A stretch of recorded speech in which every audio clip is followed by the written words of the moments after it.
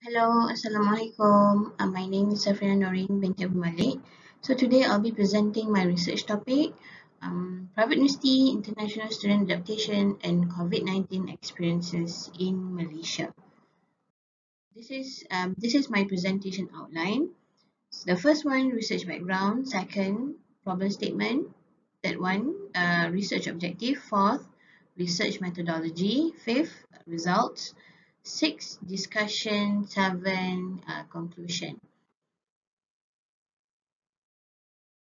So this is my research background. Malaysia is known as one of the top destination for international students to seek for an internationally recognized education with the affordable fees, multicultural society, English as our second language and strategic location. Study abroad gives benefit in terms of enhanced learning skills as well as to create the global awareness and to increase the intercultural skills among students. So according to Ahrari et al. 2019, international students are viewed as an important value to higher education institution as well as to host country. So the highest number of international students in Malaysia are Bangladesh, Indonesia and China. Malaysia has been recognized as the 9th best city for students in Asia back in 2017 due to the quality of education that we offer, Malaysia offer, and then value for money, affordable cost of living, as well as the cultural comforts.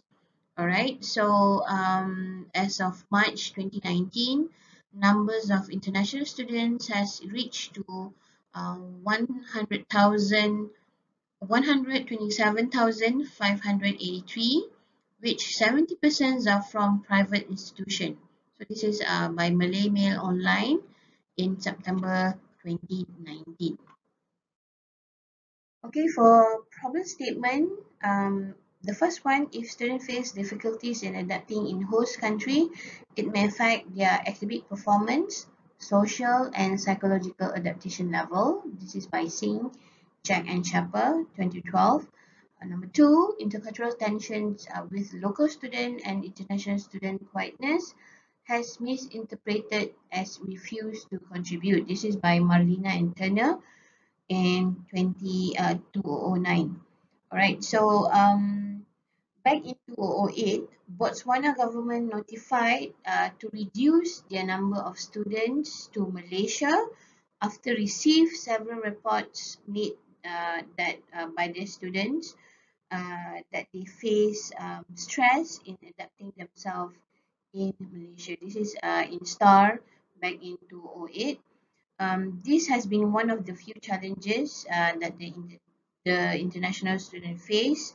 According to Kumaravadi Velu 2016, international students referred as subalterns, which their opinions are being silent in the urge to recruit. This is by Plonner 2015, and recognized with an array of academic and cultural discrepancies. This is by Loma 2017. They also has been described as deficient in language and academic skills, motivation and willingness to participate. This is also by Loma 2017. This has been portrayed in the academic literature.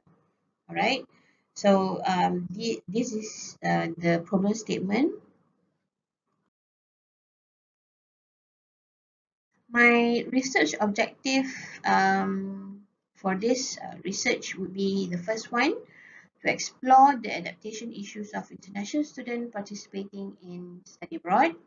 Second, to identify challenges in their adaptation process affecting their academic adjustment during this COVID-19 pandemic situation. This is my research methodology. For this research, I choose to have the qualitative approach to describe the importance of experiences and to discover their survived realm proceeding to their scientific justification. Second, responsive to the social construction of meaning and sensitive to the individual experiences and as well as communication. So for this research, I conducted in-depth interview, process of collecting information behind informants' experiences, verbal communication between two or more people with the main purpose to collect information, and then the third one conducted via online, and researcher will have the personal contact with informant through the interviewing process and the observing throughout the session. So the informant will be undergraduate international student from year one. So this is results for this research international students in one of the main private universities in Malaysia.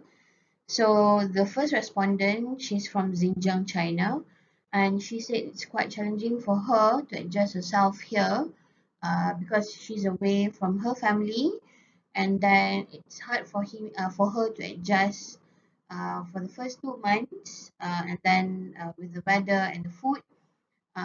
She said that food wise, it's a bit expensive to eat halal Chinese food, and then she doesn't like our local food, Malay food, because she said it's too spicy for her, and she struggled a lot during this pandemic situation, COVID-19, really affected her, and then her academic as well. It's hard for her to follow the online classes because due to the internet connection sometimes slow, and then it's hard for her to keep in touch with her classmates, and then it's hard for her to to communicate online without having to see the verbal and non-verbal communication. The body language is hard for her,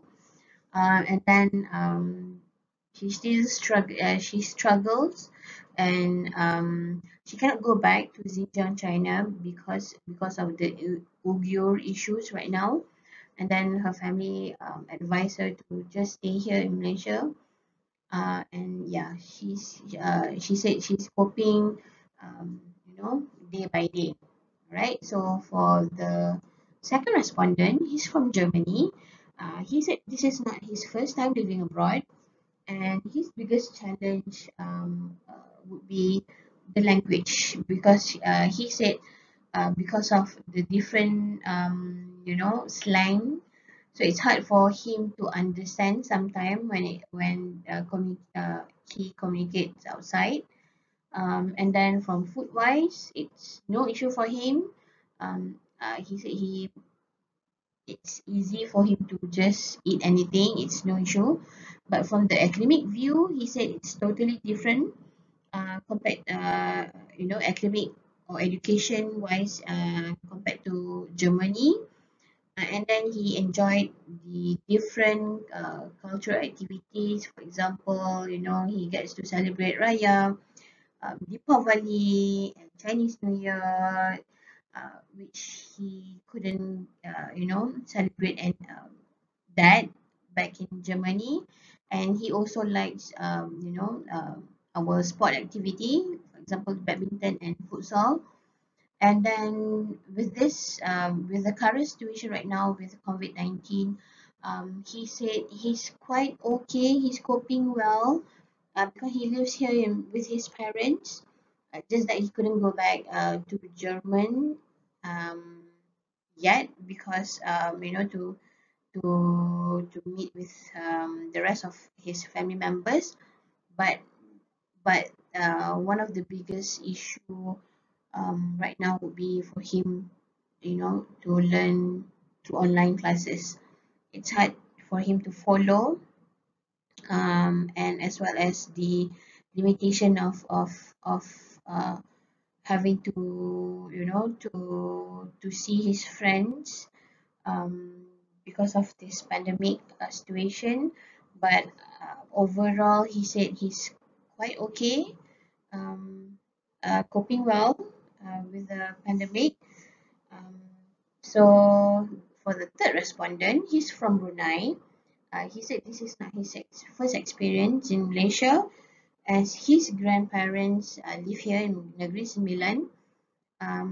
But then he do face challenges when it comes to to stay far away from his family, because this is his first time living abroad, living away from his parents, and he needs to cope everything alone. He needs to cook. He needs to learn how to cook, how to manage his financial, and then from the food um, perspective, he said he doesn't have any issues on that because it's similar Brunei and Malaysia. But for COVID-19 experience, his biggest challenge was to cope with the online classes, because right now he's back in Brunei. He's back in Brunei since the first MCO in March. So it's hard for him to follow online classes sometimes, because running errands for his family, sometimes having to follow classes while he was away for his family vacations, in Brunei. So it's one of the challenge, but it's not heavy for him to cope. Mentally and physically, he's okay with that. It's just that for the online classes. For the fourth respondent, he's from Afghanistan. He said this is not his first time experience living far from his family, but his biggest challenge was to cope with weather and food. For the first 2 months, he struggled, and then to cope with the weather and the food. It's hard for him to communicate in English um, that much at first, but now he's coping because he went for English classes, and now with the COVID-19 makes it even more worse because he's here alone in Malaysia. He said he during the first pandemic, with the first strike of MCO, he need to sit in his bedroom alone, for months. He dare not to go out because he couldn't, ask anyone, because he doesn't know where to go, where to ask about the pandemic. He doesn't know with the current situation at that moment, so it's hard for him to face that situation. To be just stay put in his bedroom, for weeks and months. And then at that time, it's hard for him to follow online classes as well and the assignments. Luckily that he he has his other friends as well. So yeah, he's been with his international friends, and yeah, they cope with the issues and challenges together until now. But he do think of going back to Afghanistan. But for now, he just wait for the situation to